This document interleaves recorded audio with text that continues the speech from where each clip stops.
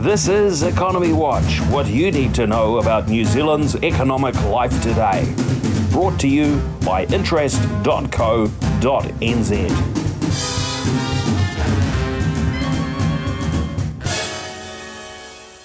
Kia ora. Welcome to Friday's Economy Watch, where we follow the economic events and trends that affect Aotearoa. I'm David Chaston, and this is the international edition from interest.co.nz. And today we lead with news. US Treasury yields are now near a 16-year high on fears American interest rates will stay higher for longer. And EU bond yields are moving up too.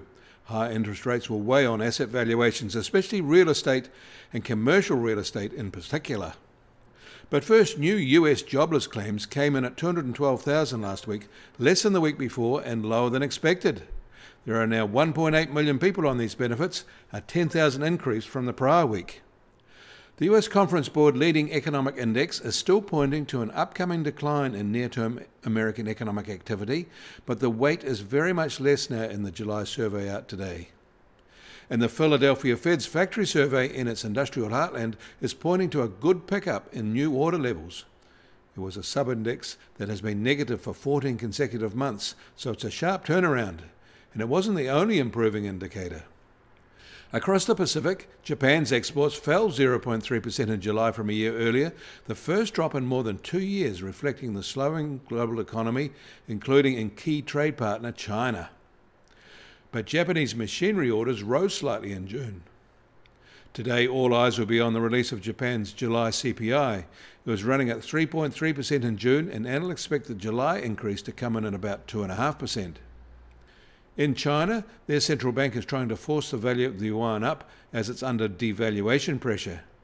It's in a tough spot because it needs to cut local interest rates to support growth, but that would normally depress the currency.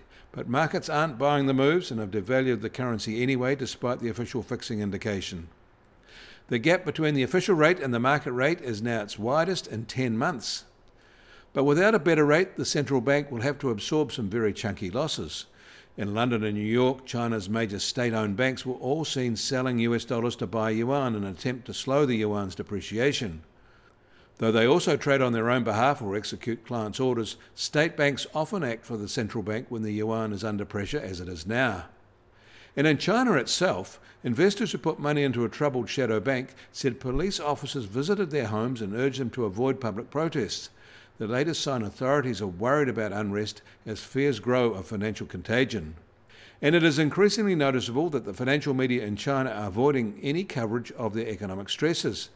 And because there isn't a lot of good news, their coverage of any economic news has become somewhat trivial.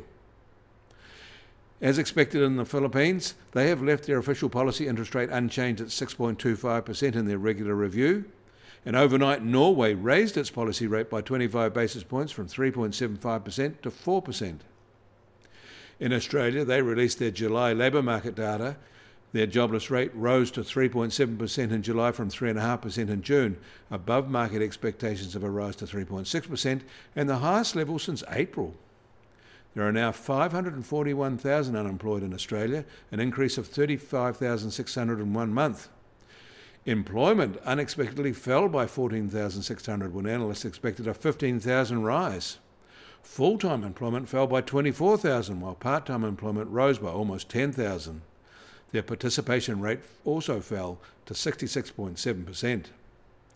And freight rates for containerised cargoes rose another 2.3% last week as the upturn gathers pace. Bulk cargo rates turned higher as well. And the US Treasury 10-year yield will start today at 4.31% and up another 4 basis points from yesterday and now at a new 16-year high. And the price of gold will start today at $1,885 an ounce. That's down $13 from yesterday. And oil prices are 50 US cents firmer at just under $80 a barrel in the US, while the international Brent price is just under $84 a barrel. And the Kiwi dollar starts today softish at just on 59.3 US cents and down 10 basis points, and its lowest since November 2022. Against the Aussie, we're a little firmer at 92.5 Australian cents. Against the euro, we're marginally softer at 54.5 euro cents. That all means our trade weighted index is still at 68.5 and little change from this time yesterday.